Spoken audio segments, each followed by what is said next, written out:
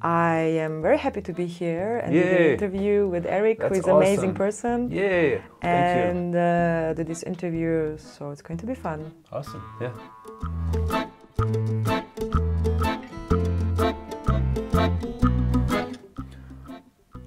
So, hello everybody, welcome to our new podcast edition from Weast Magazine. Today I'm sitting with Erik Hello. who is the founder of the band Worldly Savages, also founder of the company Support Adventure, and a YouTuber. Yeah.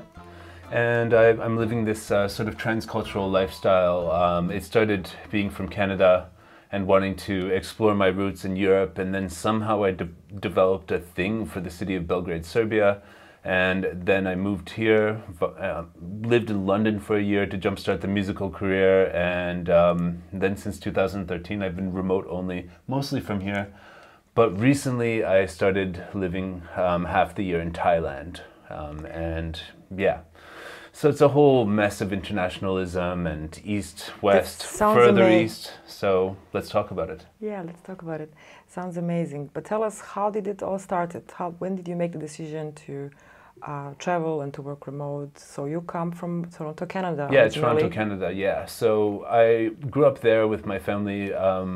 German people from Slovakia was my father's family, and my mother was a little bit more Ukrainian, but still a little bit more Canadian, but still half Ukrainian. And I was raised to sort of view Canada as like, it was a good place to live and grow up, but it's the suburbs of the world. It's like the place where you can have the easiest, most boring life. And, you know, it's not hard to have a decent middle-class life there, but having grown up there in a nice neighborhood and stuff like that, I wanted more, and my father was very much encouraging me to travel as a child, took me to a bunch of places as I was a child and teenager, and then by the time I was like 18 or 19, I was traveling the world by myself and going further in Europe every year. It was all about Europe then, because I was discovering parts of myself in Central Europe that were making me feel more like myself than my life in Canada did, the people I was meeting there. So I just had to explore. I have to cut you there. So what did you find in Europe that you missed in Canada? I think this is an interesting point.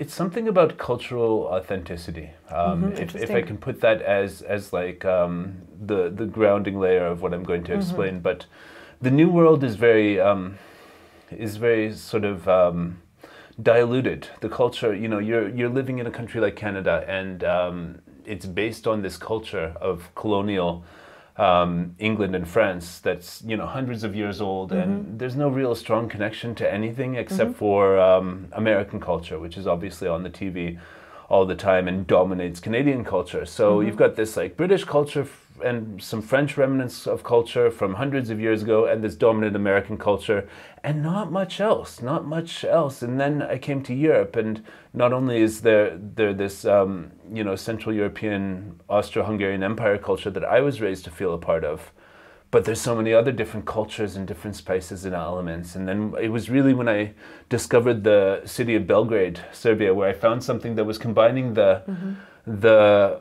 familiar stuff that I was raised with, and then some sort of exotic, more Mediterranean cultural aspects that came from, I don't know, the Ottoman Empire, and even before that, and the combination of all of that, and the friendliness of the people in Belgrade, and the openness, and the sort of like potential of the city really got me. And so I basically, after a few years of traveling, Belgrade was my spot, and I had made some friends here in my travels here, and I had to move here. So nice to hear. Yeah, and it just means that, you know, people always assume that I have some sort of Serbian background. I don't, but there's stuff, this country is well connected with different cultures, so a lot of people come here and they find something that they resonate with, even though they have nothing to do with the actual Serbian culture. Yeah, I understand that. It's a very dynamic place. But okay, you got inspired in Belgrade and realized I would like to spend here more time. So how did you realize that? How was your journey? First trip was 2006. Just came to the city for a few days, liked it, met some cool people, wanted to come back. Then the second year I came, I went to the Gucha Trumpet Festival, where all the gypsies run around in the village and play well, the same 5 or 10 songs. This must be really amazing. It was amazing Gucha, with all the gypsy playing and really Balkan music. And then I came to Belgrade after that, and then I went back to Toronto after that trip, and I I also went to Ukraine for the first time on that trip. It was a real sort of map-changing trip for me, like where I opened up parts of myself and my also consciousness. Musically, the whole, musically, yeah, as well. Must be The very whole inspiring. inspiration for Worldly Savages was starting to get really heavy at that time, the idea of this band. And I went back to Canada and my life was not the same. I couldn't live there anymore. It was the end of the year, Christmas time in Canada. And I went to this Serbian party, which was a Gucha-style Serbian party in Canada. And oh, wow. it was the feeling was so different, even though the whole party was Serbian people, except for me, probably. And, but the feeling was so not the real culture of Belgrade at that time that I had experienced by actually visiting Serbia. It felt like a really suburban, middle-class sort of thing where... Artificial. Yeah, Serbian immigrants were there, and they were they were trying to be Serbian, but it just was not seeming authentic to me. So the whole thing was just like all of this immigrant culture in Canada. It's like putting your culture in a deep freeze, and it was essentially like Serbian people were trying to take their frozen culture and heat it up in the microwave to have a quick meal of it. It's a very good picture. I like that. And so the next day I was kind of sad that the party wasn't better, that it didn't give me that real Gucha feeling which had captured my heart, the real Belgrade feeling that had captured my heart. And so the next day I decided to move to Serbia in 2008, and at the end of April I just came to Europe, traveled around for a few months and then settled in Belgrade. And yeah, the stuff that washed over me once I moved here, the whole reorientation of the life, the fact that I had kind of like left behind a lot of stuff there, it kind of, yeah, it all was really overwhelming for a few months, but I was really enjoying living in Belgrade and exploring the city. And then after that, there was a death in my family. I had to go back to Canada, and then I realized I could pick up where I left off there every time I went, so with my IT support clients and stuff like that. And so I settled into this rhythm of living in Toronto and Belgrade for like, you know, the following 3 years, where I was doing music on both sides. And when I went back to Toronto, I was doing my IT support job, fixing computers. So you were doing that, so were you working that already in Toronto? Like yes. With IT, did you study that? Or no, I just was the kid around the neighborhood who could fix computers. And I continued to be that, even though I was only there half the time. People waited for me. And I started doing remote IT at that time, like fixing computers remotely, where you can log in and see their screen and click their mouse and use their keyboard and fix it remotely. It was about 2010 or something? 2009, yeah, 2009. And so I started to have this vision that there could be a way where I didn't have to go back to Canada if I got this remote IT thing right, that I could work remotely, get money paid into my account in Canada, take it down in Belgrade and have like great life and take the best of both worlds and somehow combine them without having to go to Canada. Because every time I was in Canada during those 3 years, it was just like, oh my God, I can't wait to get back to Belgrade, where my heart actually lives, and you know, where you feel alive, I guess. Where I felt alive, yeah. And it was like, I can't wait to get back. I can't wait. Every time I was just longing for it. Then when I came back, it was a completely different lifestyle, and so the ultimate goal became to have the financial stability and the IT profession in Belgrade, while having the crazy artistic life as well. But how did you then accomplish it? I mean, from having the decision to work remotely and travel, from the decision until the making, until it happened? Well, in 2009, people were not at all used to the idea of remote working like they are now. So normal as today. Since I was the IT guy, I could explain to them how it works with the technology, and they are already clients. They knew me face to face, and so it was possible to just say, "Okay, I'm going to log into your machine now." Okay. I had a phone line I could plug in here into the internet, and it was like a local Toronto number, and I could call them up, and it was like I was in the same city, but I was just logging in remotely. I don't know. I slowly convinced them, but the money was not enough actually to do it full time at that point, and I was kind of sick of living 3 months in either place, going back and forth.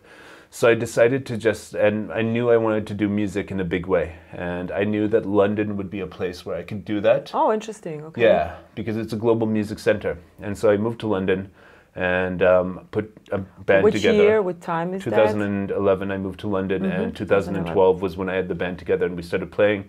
We played 85 concerts that year. I had a full-time job working. 85 concerts, yeah, wow. I had a full-time job working in a structural engineering office doing their computer stuff and playing gigs every weekend. It was the most busy and stressful year of my life, but we got a lot done. And slowly that started eating away at me. I didn't like living in London. I didn't like going into the office. It was sucking my soul, and so I decided... what didn't you like? What was so bad in London? Lots of people want to go to Well, I London. was always self-employed, right? So working in an office, I was always like working for 1 hour, going to another place, working for another hour, making my own schedule and stuff like that. So going to an office at 8:30 in the morning it wasn't my thing.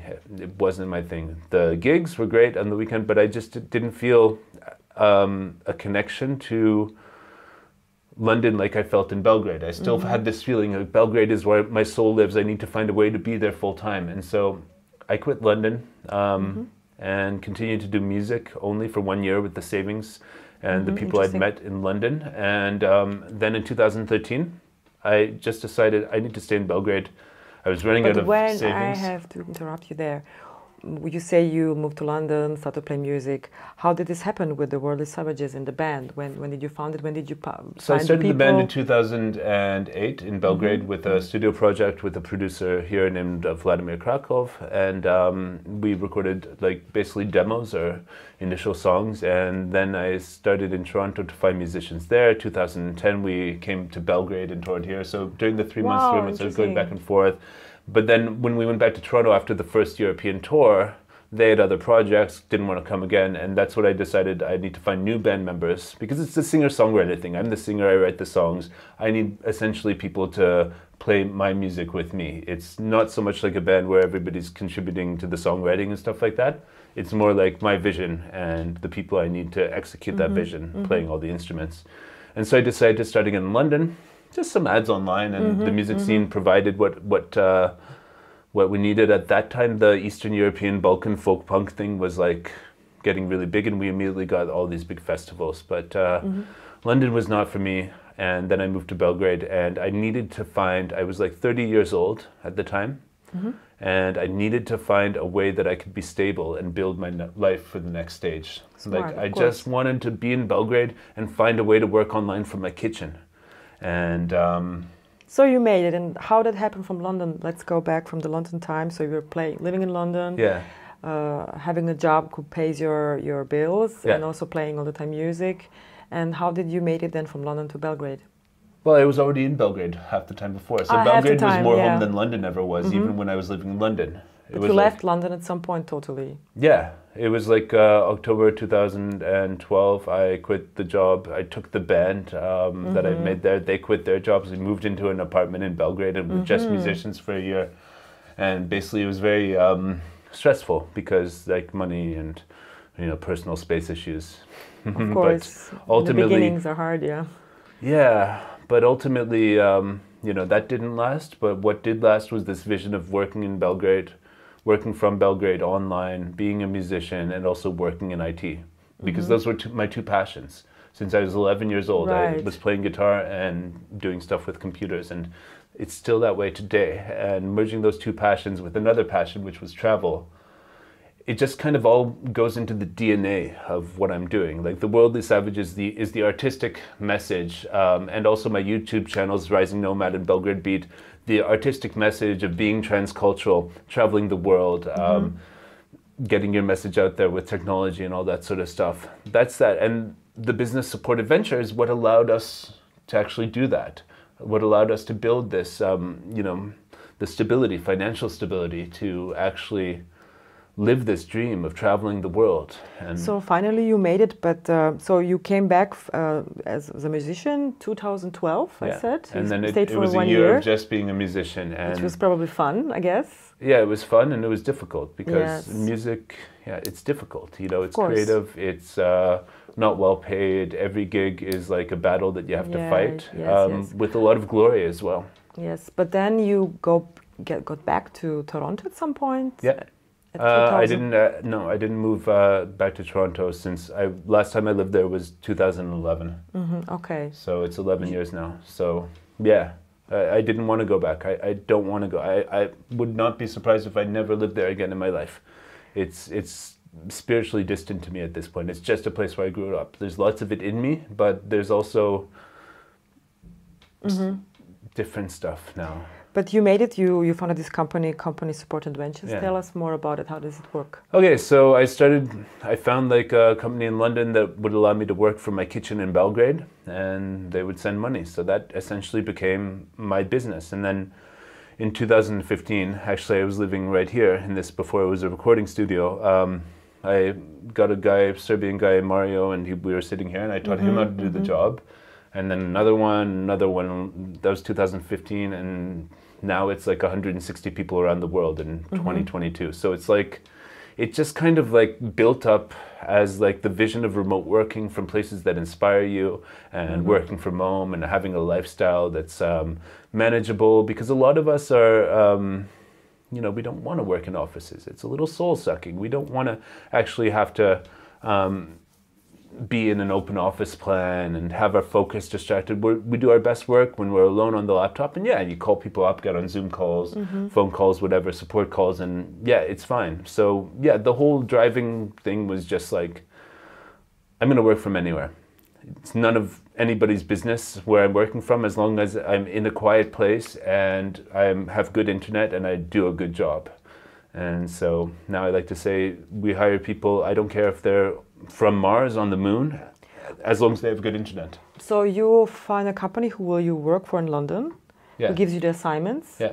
and meanwhile you have people who work for you, as I understood correctly. Yeah, so now we have about 60 clients around the world, and we're following this full-time dedicated staffing company model where we're finding the people and providing them to the company. And so it's like a staffing agency, yeah. So you're doing that since 2012 now? 2013 was when I started that remote working model. Yeah. And all of the experiments since 2007 of remote working all led to that moment where it became actually a way to make a living. And yeah, all of that living in Belgrade before and longing for this place came true, and it actually managed to be my home since then.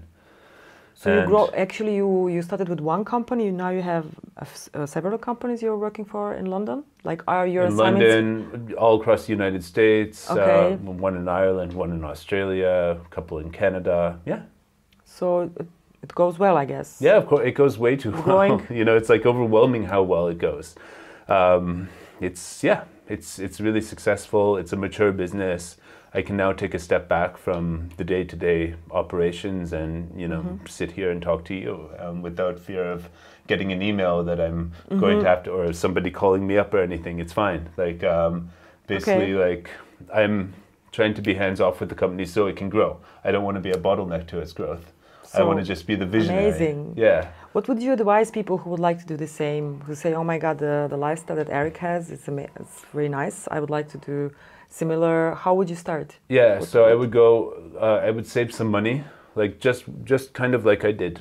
Save some money, and then go and find the place where you can be stable. Like rent an apartment and set up a workspace in your apartment. It was the kitchen for me at the first apartment. I was slow cooking stews while I was working. And then I actually decided every day at 10 o'clock until 6 o'clock, I'm working. And my job at that point was to find a job that I can do remotely. And so every day I would sort of, have the routine going, but my job was to find a job, to find business and people who wanted their computers fixed. And I still had some clients in Toronto who were calling me and I was helping them remotely, but it wasn't enough money to survive. And so then by the time I got my interview from sending emails, I was able to look the guy in the eye and sort of say like, yeah, I start work at 10 o'clock until 6 o'clock, and any calls from your clients to come in, I'll answer them and fix them, because I already had the place in my mind, the office, the physical space was set up. I was already set up to be productive and envisioned the lifestyle I wanted to have. And then, and boom, since I created the space for that, since I worked hard to get the word out that I was available for that, the job came. Yeah.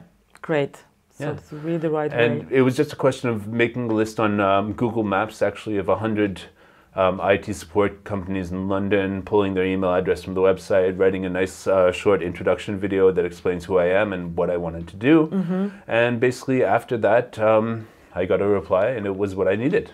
And yeah, from there, Perfect. it was Amazing. 15 hours of work 15 hours a week of work, and yeah, I made 800 euros a month from that 15 hours a week, which was a good deal for them and a good deal for me, and helped me pay my rent To get in it Belgrade. started, Yeah, to get and the after bills, that I wanted yes. more, so I found a second company that was giving me a similar contract, and the second company was like, oh, can you hire some guys over there and train them for us and have them work for us? I was like, sure, let's try it. And so we sat here and basically just did that, and it was a model that worked. The first guy was great. The second guy worked out well, as you know, just building the business from there and realizing that it's an actual business. And eventually I think 2017, so like 3.5 years into it, I stopped doing the actual technical work myself and just became managing the business so I could grow it.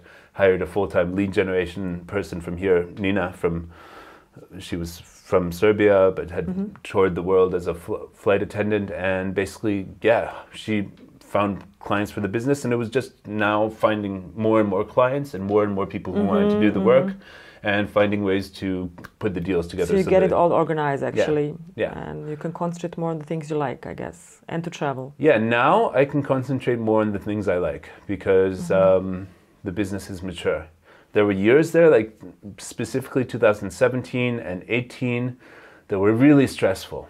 You know, like, oh, okay. Because, you know, you lose a client and then you're stressed out. They can't work. You have this overambitious, sort of diluted model of, oh, let's give 24/7 support now. And next thing you know, like, you're having to answer calls at like 2 a.m. From Australia when they start their business day. Right, It's like, it was exhausting, and that's the grind. And that's what, but you need a little bit of vision to get through that.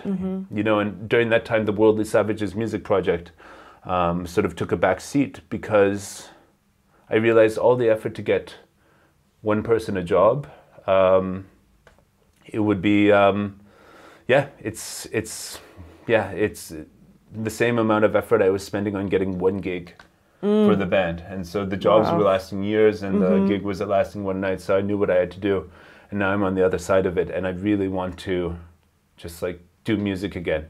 I'm putting a band together again to start playing next year, and it's going to be the next level of the music I've been recording for the last few years through the Corona pandemic in this studio we're sitting in now. And I'm ready to go with music again. And YouTube's a big part of the life, because now that I'm successful with the digital nomad thing, still my life is not perfect, and there's like a lot of things, like I don't have a map on how to live now after, you know, normally like somebody in my position. Some people like to have it all planned out the next 3 years and be one place, and you're the opposite. But and there's psychological freedom, issues of traveling the world and being as unsettled as this. And there's also a lack of community and loneliness you feel when you're traveling too much. And that's the sort of stuff that I'm addressing with the Rising Nomad channel. Those issues, those sorts of like, issues about like transculturalism, feeling, you know, lonely, because like when I'm on tour with the band, there's no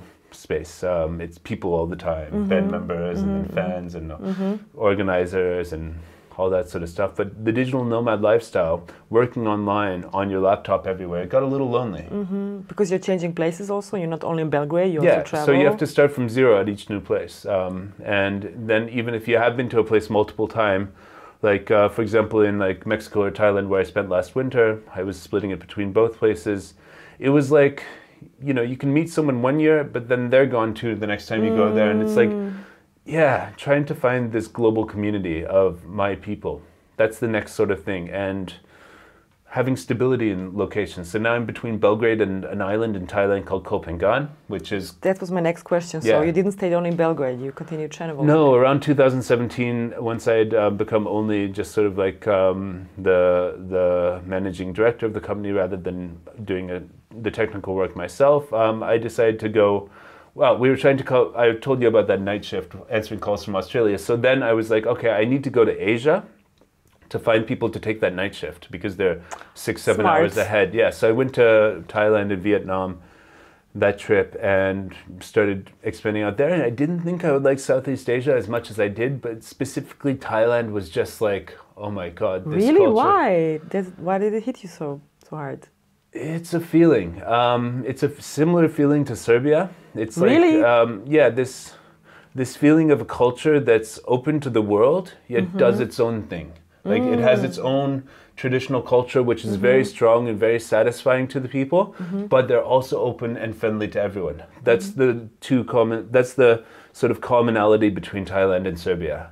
You know, some people might not like Serbia, some people might not like Thailand, but I love both of those countries and they're very special for me. Like just because I don't know, it's just like there's something so honest about life in both of them and real about life in both of them, and that's why I've chosen to set those up as my destinations.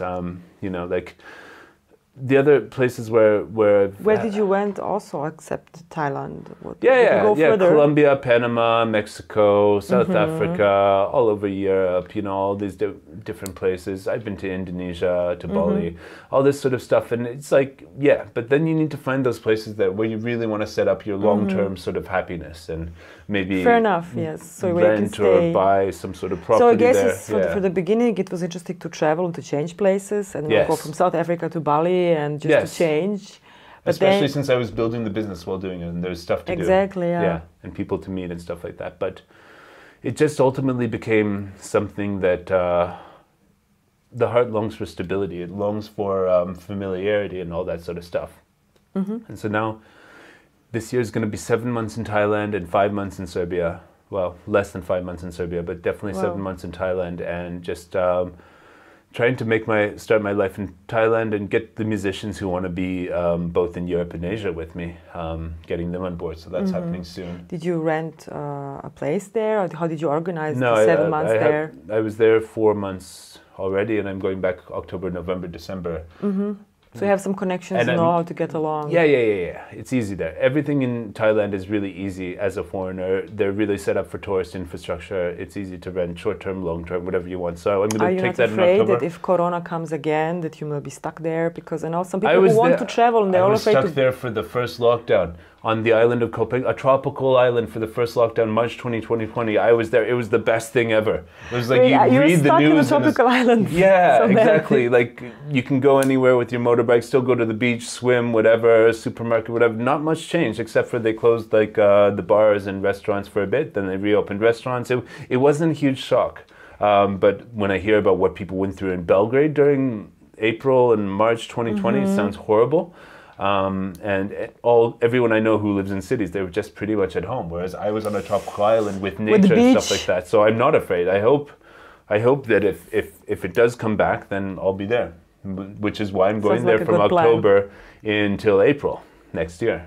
So, you know, and I was in Mexico for last year from Where October in till Mexico? December. Tulum, which is a sort of hippie beach town, popular with expats and stuff like that. I don't like it as much as the island of Copenhagen, but it was also a nice time. It was also lots of really What cool was people. special about that place?